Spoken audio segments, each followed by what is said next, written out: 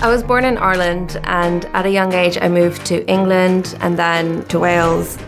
Moving around as much as I did, dance has always been a constant for me. I joined Millennium as an intern straight out of university.